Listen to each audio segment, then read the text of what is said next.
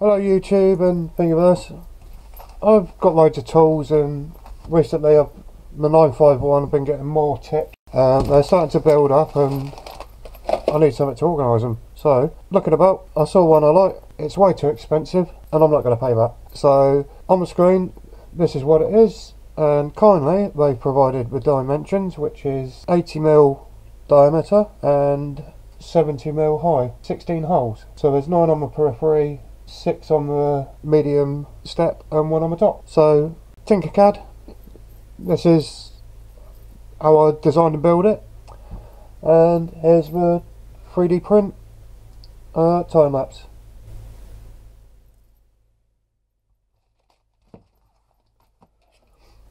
This is what's come out. I made 2 versions obviously. This is my branded one, but the standard non-branded one will be on Thingiverse. These are just over 5.5mm shafts. My 3D printer hasn't done a great job on this, but I've just cleaned out the holes. They're countersunk, but there we go. And if you've got needle files and stuff, take all those.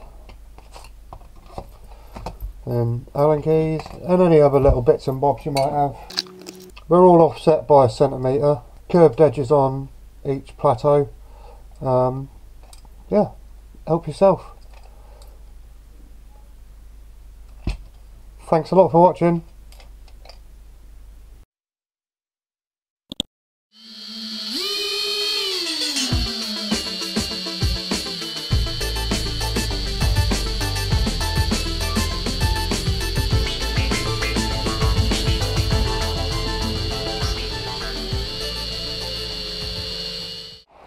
Here, Pele.